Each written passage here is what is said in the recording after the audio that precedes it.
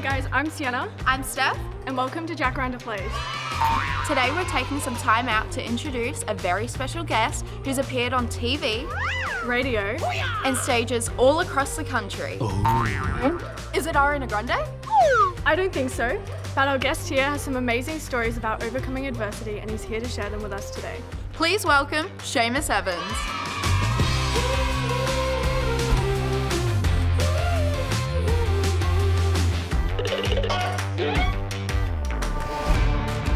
Seamus, it's so nice for you to come out today and talk with us. You have been going to schools, spreading your awareness around Tourette, so tell us what you do. So I'm an ambassador for Tourette Syndrome Association Australia, and I go into schools and organisations and I give my talk on turning a flaw into a superpower through acceptance, passion and determination, and I share my challenge and my journey of overcoming the challenges associated with Tourette Syndrome in order to work on TV. Oh, welcome to Totally Wild, where you never know what's going to happen.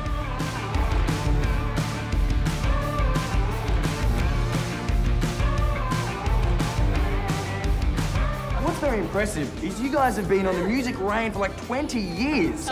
Now, here on the Toaster, we love giving nicknames. We were thinking for you, maybe KJ. Are you cool with that? KJ is good. It's a little predictable. I'm really curious about how you got into the industry and what kind of challenges you had to overcome to get into the presenting. Getting into any form of media is really difficult. It's so hard. It's a really difficult industry to get into. And I failed high school, so I didn't have a degree, no journalism degree or anything to get into it. I was really lucky enough to get an audition for my first TV job. But my big struggles was when I had Tourette's. They were so visible tics, so many visible tics. And the boss was like, hey, well, you've got Tourette's. So I had to really learn how to redirect my tics and manipulate them to be like disguised into my body language. So when I'm in an interview situation like this, I can kind of redirect them so people watching at home, they can't tell. It was a really hard journey. And one of the examples I like to give, every tic I did, I would do slightly different. So if I did 200 tics every day, over 3 months, I've done like 18,000 tics. And over that 3-month period, I've changed that tic like 18,000 times. So can you tell us a little bit more about what actually is Tourette's?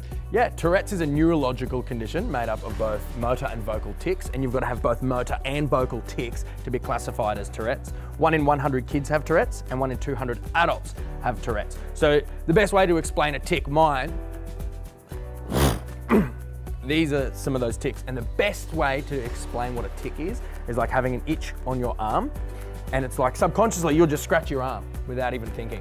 I was training for a marathon in Cairns, and I'd go running, right? And what happens when you run and your shirt rubs against your nipples, it gives you a nipple rash. And so I'd be running and constantly itching. I thought that's annoying, so I'd start running without my shirt on, but that became a tic. So I'd be running down the street in public, squeezing my nipples. Everyone's like, what is that guy doing? Your talk is about turning a flaw into a superpower. How do you turn Tourette's into a superpower? That's a good question, and to be honest, it was such an insecurity for me for so many years. But through my journey of self-acceptance, discovering a passion, and becoming determined to achieve my ultimate goal of being a breakfast radio host and having a television career, through that journey, I had to really subconsciously, and I really had to come to terms with who I was as a person and accept myself for my flaws and strengths, whatever that was. And I learned that your flaws and strengths are determined by you. So you still have this. For example, I had Tourette's, but it was up to me to put it either in a flaw or a strength category. And it took so many years to learn how to accept who I was as a person with what a lot of people could consider a flaw, how I had to accept it, embrace it, and really lean into my personality.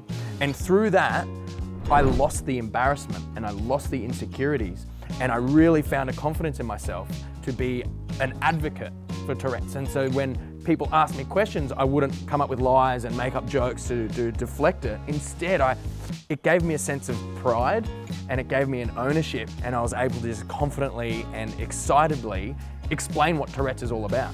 But it wasn't an overnight thing. It took a very long time for me to consciously change the way I viewed me and my condition, and learnt that it's not having Tourette's determining who I am as a person, it's just me who has Tourette's. The first thing I had to do was accept it. It was self-acceptance. I had to accept the fact that I was different. I had to stop ignoring that I had Tourette's, and I had to accept the fact that I had them. And then every day, by the time I woke up to the time I went to sleep, I would work on myself, and I would think, okay, how am I feeling? Am I anxious? Am I tired? Am I angry? Am I frustrated? Am I happy? Am I excited? Am I nervous? How do I feel? Because the way you feel triggers a lot of your Tourette's rather than the actual tics themselves. What encourages them is the way you feel, and when you see people with Tourette's, when you talk about it, when you talk about your own tics, that's when your tics come out. Every day is a different day with Tourette's, and some days my tics are really, really bad, and some days they're not. What I have found is it's my mood that triggers the Tourette's rather than the actual tic. So for example, if I'm anxious, if I'm nervous, if I'm stressed, I'll tic a lot more throughout the day. But if I kind of monitor how I'm feeling, then my tics would subside a little bit. And sometimes tics come and go. So like one day I'll wake up and I'm like, hey, that's a new tic. I haven't had that one before. And then that'll be there for like a couple of months and then it goes away. And sometimes like this tic here, I've had that since I was young. Like that's one of the OGs, the original gangster tics that I've had like forever. And sometimes it goes away and sometimes it comes back. For example, 6 months ago, I got this one. And all of a sudden I just turned into like a human lawnmower walking down the street wearing a mask. And everyone's like, oh, this is gonna mow, my Lord Jim's mowing over here, he's cutting grass. You mentioned there was a really hard time in your life when you were dealing with Tourette's. What kind of external supports did you have that like helped, if you had any? I actually didn't. I only had my mum and my dad. And yeah, growing up with Tourette's is really difficult. There is no cure. And you're like a sitting duck when you constantly tic like this. Everyone's looking at you and you're a real sitting duck for people to make comments. And I did hate it for a very long time. And I hated myself for it. And I was so frustrated with it. And I remember when I was young, I was about 8 years old and I used to have tic fits. Horrible grunting, and I would get so frustrated I would punch myself in the face, and I hated having Tourette's.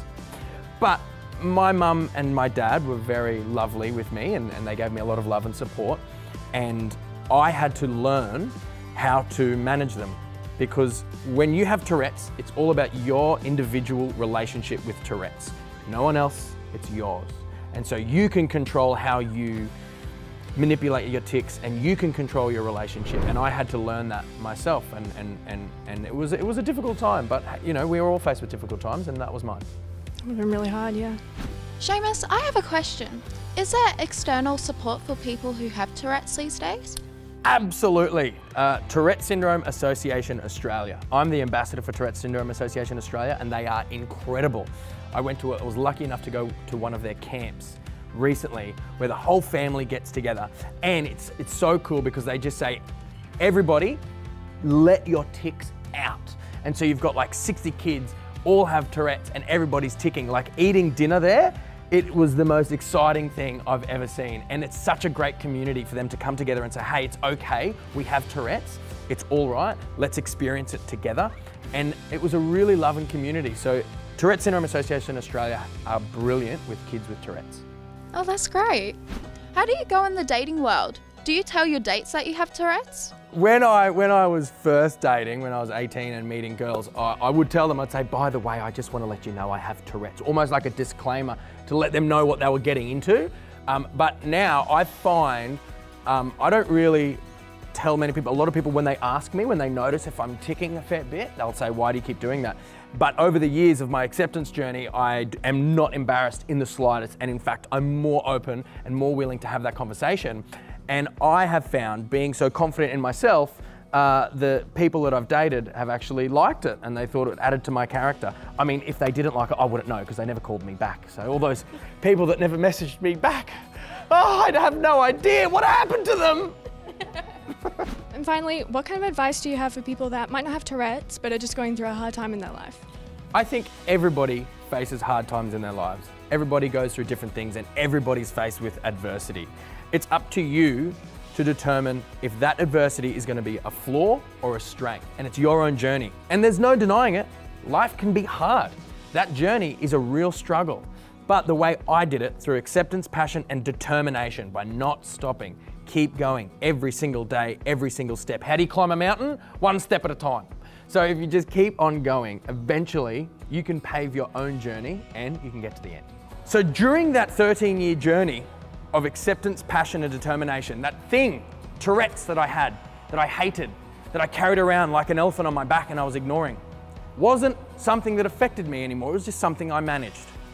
But now, I can stand in front of you as an ambassador for Tourette Syndrome Association Australia, and I go around to schools and organisations and I give this talk to show that I've turned a flaw into a superpower through acceptance, passion, and determination. Because now, I don't hate Tourette's. I hated it because it made me different. But now I love it because it makes me different. And I've changed the way I viewed it, and I've been able to use it to be the best version of myself. We're going to turn a flaw into art! Big round of applause! Thank you for coming to Jacaranda Place and sharing your stories and experience. No worries. Thank you guys so much for having me. You guys were awesome. I absolutely loved it. I love Jacaranda Place. Thank you so much. All right, we'll catch you later.